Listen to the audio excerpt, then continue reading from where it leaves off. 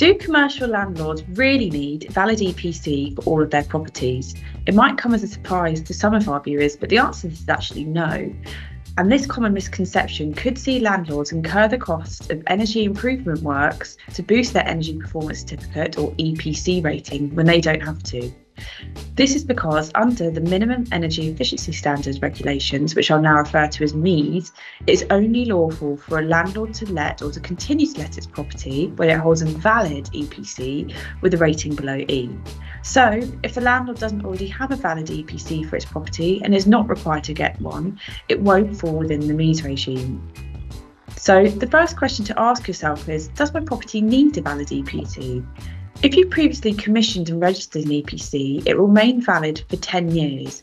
There's no general obligation to obtain a new one once that one's expired. Instead, this obligation is triggered by plans to sell or let your property. In that scenario, if more than 10 years have elapsed since you got your previous EPC or you've never obtained one, you'll need to get a new one.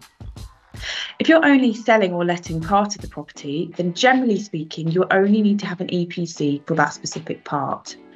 As with all of these things, there are some exceptions to the need to get an EPC in the scenarios that I've mentioned. These exceptions include buildings earmarked for demolition, some buildings with industrial agricultural uses, some buildings with particular architectural or historical significance, standalone buildings with a useful floor area of less than 50 metres squared, and perhaps the most common exception is the grant of a 1954 Act renewal lease, where government guidance has confirmed that a valid EPC is not required because the tenant is already in occupation of the property. But it's worth mentioning there's still some debate over this because of conflicting government guidance on MEES regulations.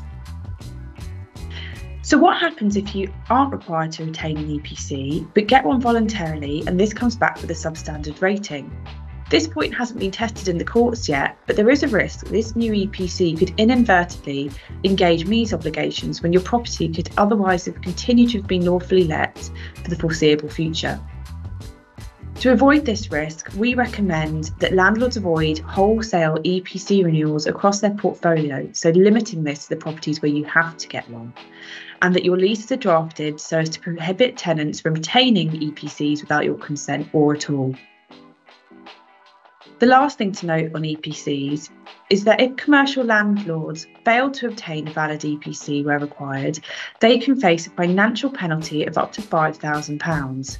So, if you're unsure about whether your property needs an EPC, please contact one of the team at CMS.